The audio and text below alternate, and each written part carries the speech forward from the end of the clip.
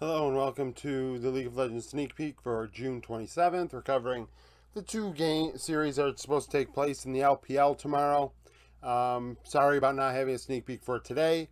I am going to pose a question. I know I have the same people that are predicting most of these, so this is a question to you, I guess. Would it work to do the sneak peek when it comes to the weekend? Maybe do a video where I go over all the matches in a given region, especially maybe the LCS specifically. I think I can swing an LEC sneak peek in addition to the LPL and LCK on Saturdays.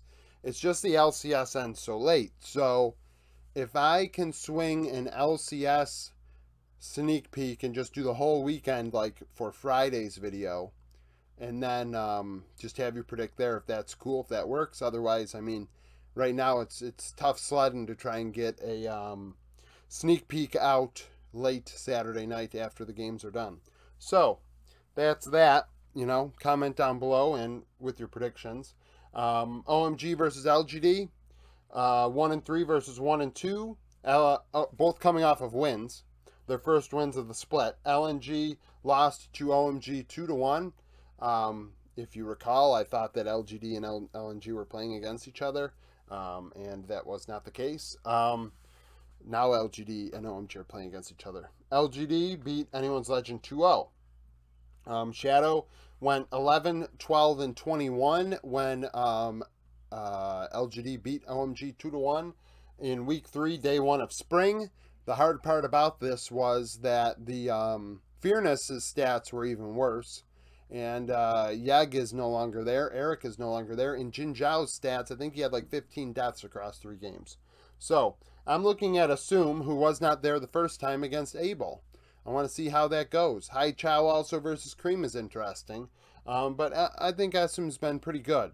So that's going to be an interesting series because, like I said, when Anyone's Legend played LGD, I was like, is this going to be a situation where Anyone's Legend has to prove, are they in the basement or are they not? And push comes to shove, they're in the basement. And we're going to find out where OMG is on the pecking order.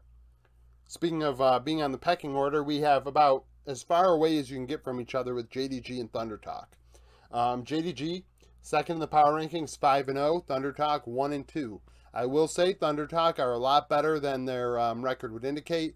My algorithm really thinks they're decent. Actually, my algorithm thought that they should have been in the top 25, which kind of gives you why I know that my top 25 is not 100% algorithm based. Some decision making is in there. It's not me following the algorithm 100%.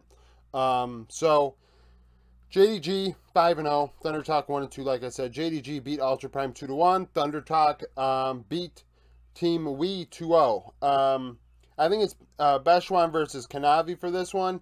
Yagao went 8-2-11 against Thunder Talk in week 8, day 4 against UCal when they went 2-0. But I think Beshwan makes a huge difference for this team.